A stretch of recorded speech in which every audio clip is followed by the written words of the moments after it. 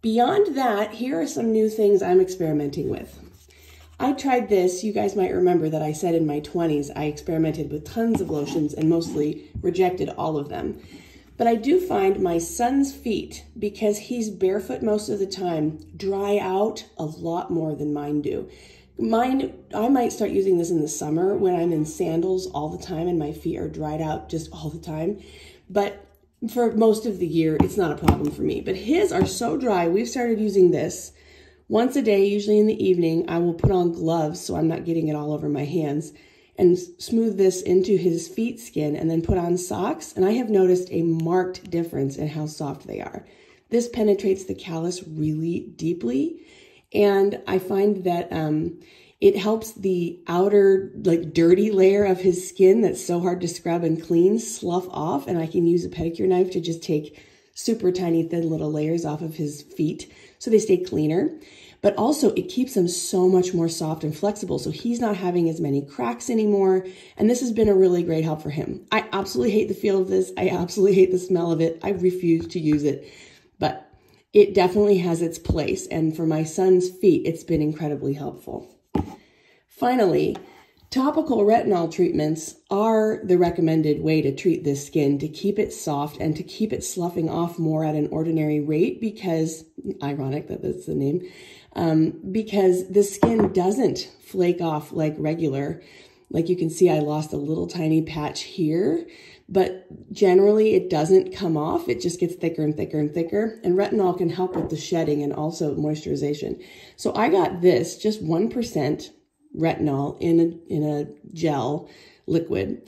And I'm going to start applying this to my hands probably at night before bed. It does make your skin very photosensitive. And it also means, like, I can't touch my eyes or my mouth or my face because a buildup of this can be actually really painful and dangerous for your skin. So proceed with caution. But I am curious to see what effect it might have on my hands or feet if I use it all the time. Because I keep my hand skin so much thinner, I have a feeling that this is going to be best for my hands. It's going to be a gentle way to maybe help them exfoliate better. We will see. So that's experiment number 1. Experiment number 2, somebody commented recently saying, isn't this like hyperkeratosis on dogs? We use this one product, I forget what it was called now, on dogs, and it just falls right off. So I did a whole deep dive into that and, like, what is that cream versus, like, what doctors recommend, or what's a prescription strength cream for this skin. And I happened to find this, which I can't believe I have never seen in my life before. So most creams, most urea creams and so forth, come with about 2% salicylic acid, sometimes 1%, and almost never more than that. But if you're getting a prescription strength cream, it's going to be more like 6%. And that cream for dogs that lady told me about, it was 6.6% salicylic acid that is released slowly with just a tiny bit of urea. And then I happened to stumble upon this. I don't even know how I found it, just in my searching. This is 5% salicylic acid with just a tiny bit of urea. And so this may actually help the calluses just completely fall off. It helps exfoliate. It helps it separate and fall off. So I am going to be experimenting with this on my feet. So now here comes the big question. Do I want to not shave my feet and use this and see how it goes, see if it falls off before I do the shave, because it's about time to shave my feet?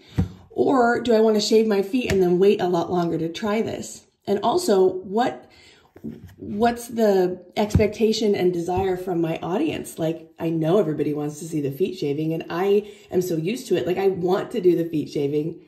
I'm almost thinking that for my feet, I might start using this on one foot and shave the other foot, and then just keep the videos going for weeks or even months, showing the progress and the difference between the two, and see whether this in the long haul really is a better way to manage shedding of the skin versus shaving, or whether I really prefer shaving.